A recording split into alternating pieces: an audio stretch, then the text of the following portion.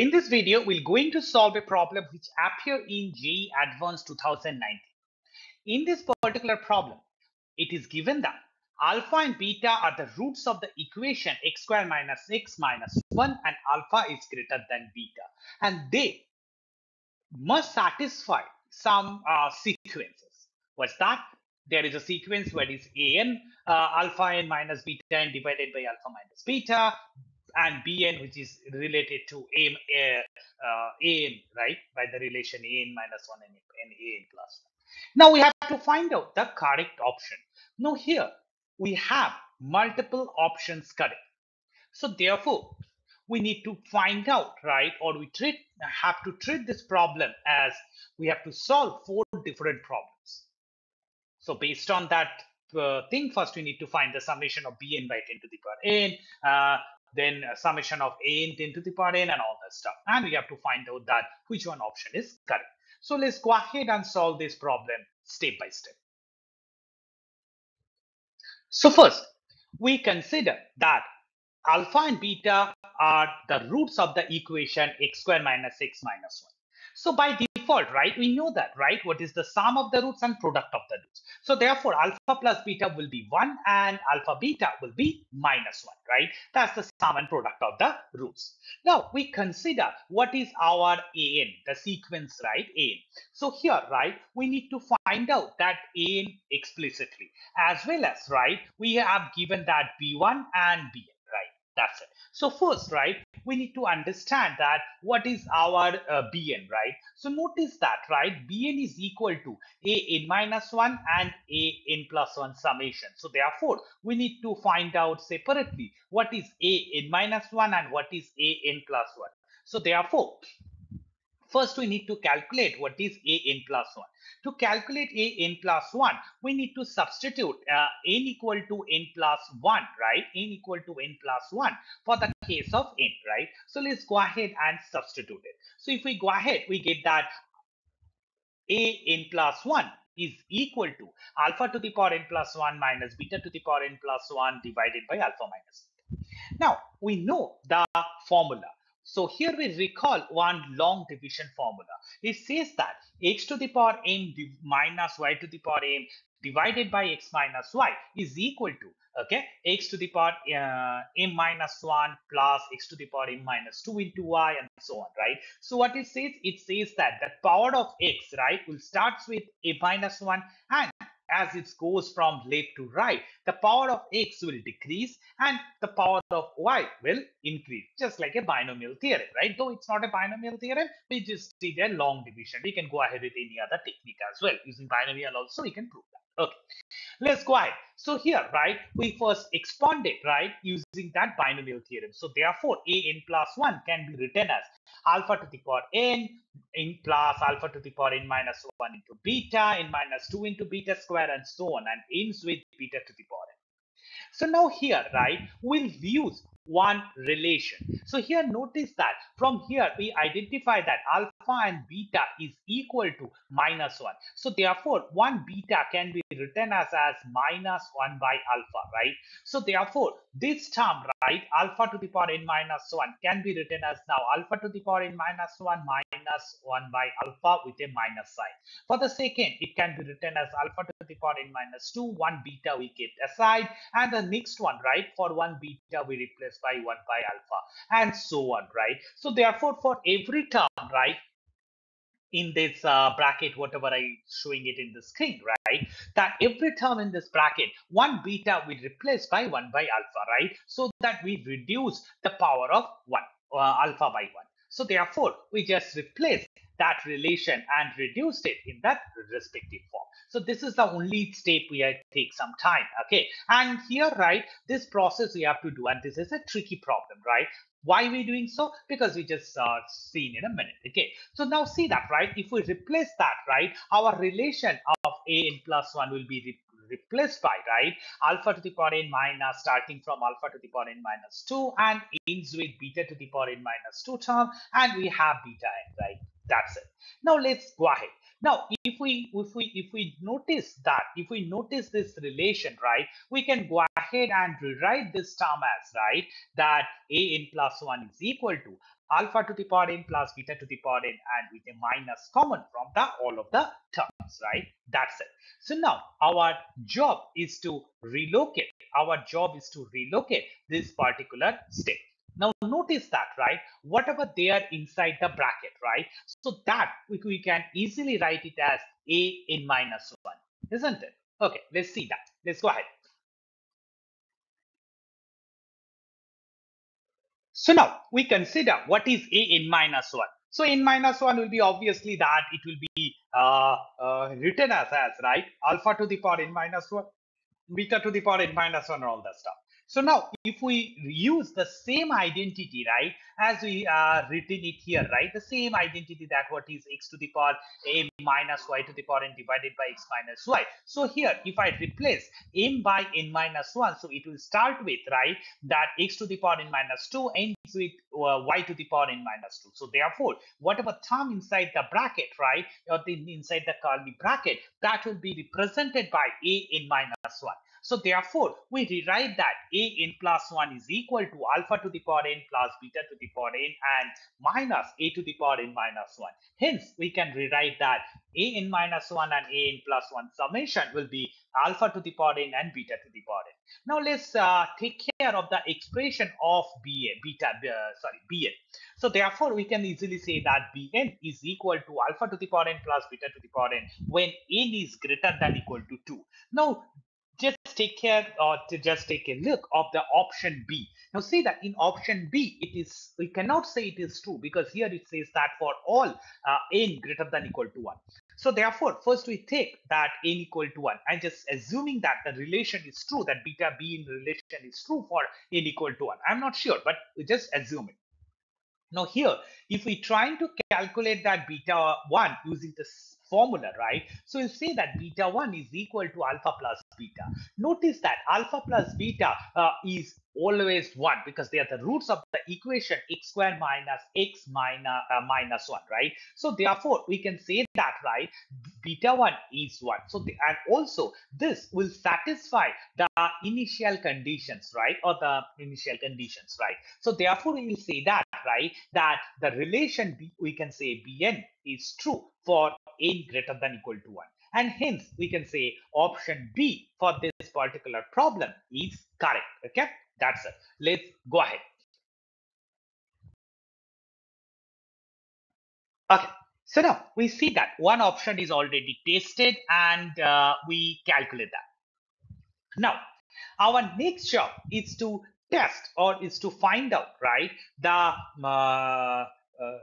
value of s, right, a value of some series, right? So what series we can see that here we have option A, bn by 10 to the power n. Let's go ahead for that. So first we consider, right, that s, right? So here s we consider as bn by 10 to the power n. What is bn here? Alpha n by beta n. So let's substitute that. So therefore, if we take that 10 to the power n inside, right, we get two series, right? One is alpha n by 10 to the power n, another one is beta n by 10 to the power n.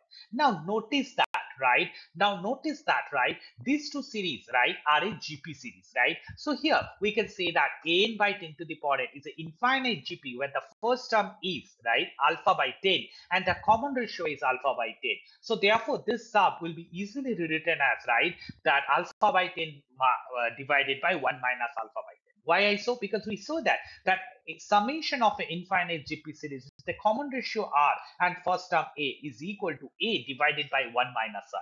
Now, if I multiply the denominator and numerator by 10, we will get the sum values. For the next case also, we use the similar notation and we calculate the sum as beta divided by 10 minus beta. Okay, that's it. So therefore, for this particular problem of the summation is, we are able to find out the both the summation values, right? So let's substitute those values here. So therefore, we get s in a forms of alpha beta. Now with LCM technique, we can easily add them together. So let's go ahead. We can easily observe, right, that this alpha minus 10 and 10 minus alpha and all the stuff, right? It can be added up, right, by normal LCM method. So let's perform that. So what is my LCM? 10 alpha minus alpha into 10 minus beta. And in the numerator, we have alpha into 10 minus beta plus beta into 10 minus alpha. Let's multiply that, right? So therefore, if we multiply, right, we get it as 10 minus alpha minus alpha beta and so on and so forth, right? That's a very normal calculation. So therefore, we get it at, it will be equal to 10 into alpha plus beta minus 2 alpha beta divided by 100 minus, right, whatever the remaining, right? Now here, alpha plus beta is well known and alpha beta is also known. So alpha plus beta is 1, alpha beta is minus 1. Let's replace by that. And doing a simple calculation, we find that S is equal to 12 by 89.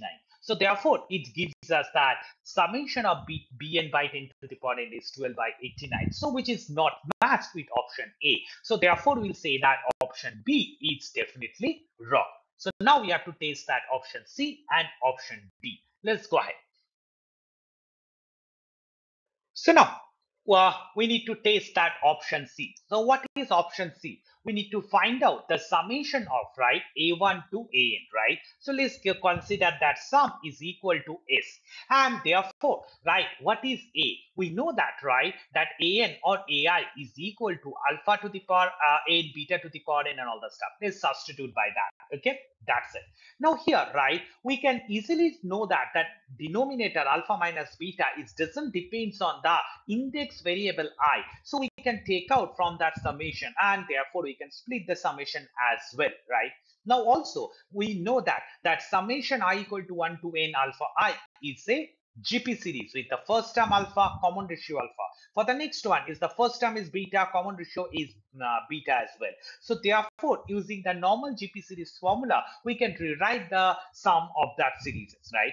Now here, right, we need to do some basic calculation. So let's go ahead. So here we know that summation we can easily rewritten in the following form. Now here looks carefully, right? Here, what is what alpha plus beta, right? So alpha plus beta here, right, is equal to 1. So 1 minus alpha can be easily written as plus beta, and 1 minus beta can be replaced by alpha. So therefore, these two can be replaced by beta and alpha. So now let's replace that as it is, right? So therefore, if we replace that, we get it as 1 minus alpha beta and all the stuff. Now see, we need to add them together. So just multiply, use the normal LCM technique. So here alpha and beta are the LCM, and if we multiply and do the basic arithmetic calculation, that you can do easily and substitute that wherever we see alpha beta, we just replace by minus 1.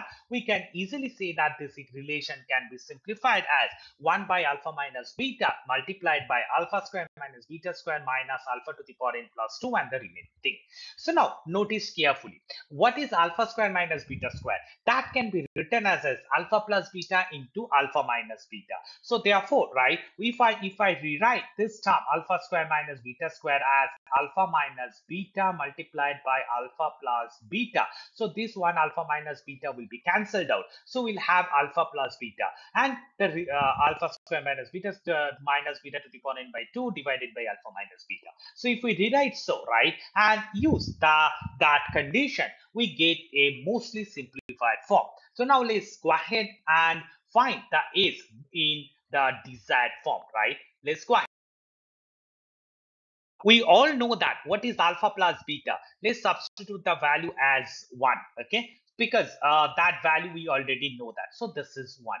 And what about the next term, right? You can see that this is equal to a n plus 2, right? Because if I replace n by n plus 2, we'll get this expression. So therefore, we'll say that it will be equal to minus of 1 minus the remaining thing. So now if I rearrange the terms, right, if we rearrange the term, we can find that then S is equal to 1 plus a n plus 2, and hence we can obtain that option C is the correct option. So B and C are correct for this particular problem.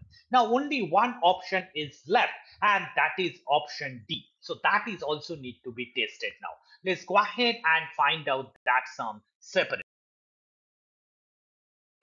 Now, for the last case, right, we consider the same S is equal to n by 10 to the power n. We know n is equal to alpha to the power n minus beta to the power n divided by alpha minus beta. Let's substitute that, and alpha minus beta doesn't depends on that particular case. So therefore, right, we write down that as alpha minus beta common and whatever they are inside.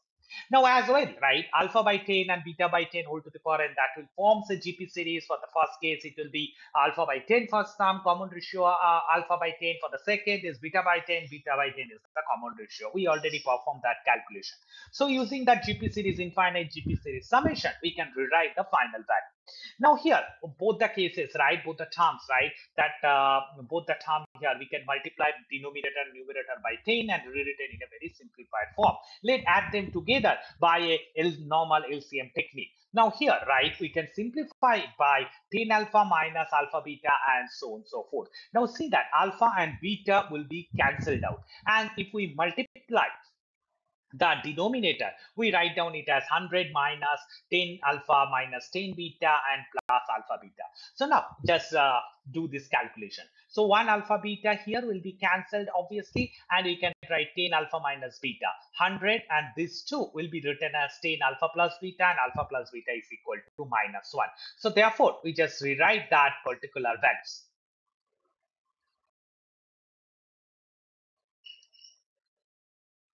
So now notice, if I go ahead, right, and substitute that particular values, now we get it as, right, that in the numerator we have alpha plus beta term, so that will be plus 1. In the denominator also plus 1. So let's substitute the appropriate values in the places, right? So therefore we get it as, it will be equal to 10 divided by 100 minus 10 into 1 minus 1 and all that stuff, right? So therefore, if we calculate the value, it will gives us 10 by 89, and hence option D is correct. And that's it. So here for this particular problem, there are three options are correct. That is option B, option C, and option D. Okay, that's it. So now for this particular problem, you can understand that it is a very, very long problem, right? It doesn't take a small amount of time, right? It's an easy one. You have to do it step by step, but it takes a huge lot of time to solve that problem. But what to do? We have to do that in that advanced level problem in JEE. Let's go ahead and uh, understand it again from the beginning. So now see, to solve that part, any problem when you see that multiple option is there, always try to solve the problem mostly, right, using the option wise, right? And especially for this kind of problem, because here all the problems are actually separate problems. So here it is not a one problem. We have to treat it as multiple problem as a four and try to find that value and verify it with that given thing. Okay, that's it. Hope you understood it. Thank you.